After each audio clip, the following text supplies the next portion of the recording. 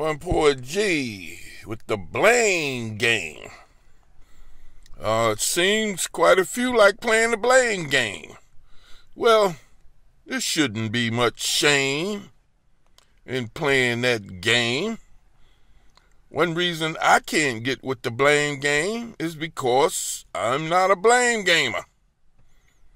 Well, when I was younger, I tried to blame daddy, my deadbeat father, and stuff like that.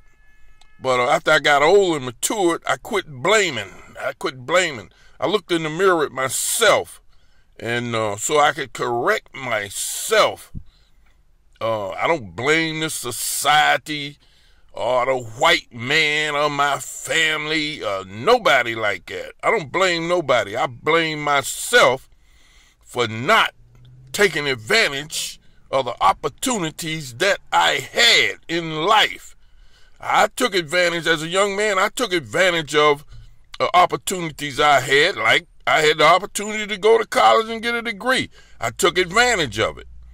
And like I say, when I looked in the mirror at myself, I looked at my own faults and what was holding me back.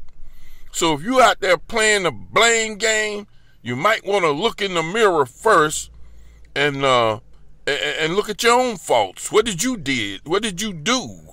Did you blaming your family? You blaming everybody else? You blaming this society and everything like this? But what did you do? Especially when you was a young man. Then when you get to be an old man, what did you do? Did you correct your mistakes? Well, anyway, like I say, I can't get with the blame gamers because I am not a blame gamer. But I understand. It's easier to blame everybody else, this society, the world, the white man, and everybody else. That's the easiest way to go. So if you don't want to dare yourself to be different, go on and keep on playing the blame game.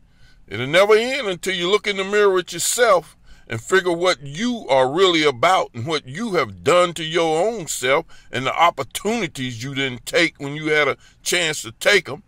Anyway, blame game. I'm finished with this. One poor G out of here.